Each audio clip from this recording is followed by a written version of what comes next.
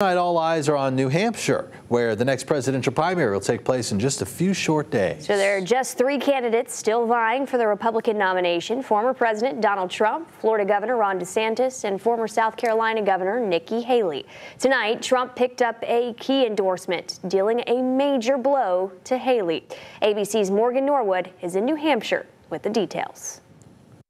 Tonight, with just 4 days from the New Hampshire primary, Donald Trump dealing a major blow to Nikki Haley, picking up a key endorsement from former presidential candidate and South Carolina Senator Tim Scott. Scott taking the stage with Trump tonight.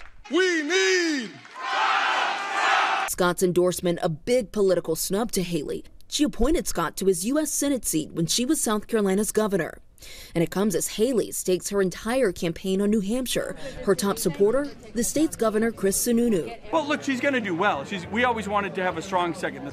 And this rally here in Manchester, one of the final few chances Nikki Haley has to keep her campaign alive. Come Tuesday, it'll all be in the hands of voters. I like Nikki, so it's important for me as this election that I believe is one of the most important elections of my lifetime. I am not a Trump supporter, and as a result, I am trying to find who would be the best alternative to Trump and potentially to Biden.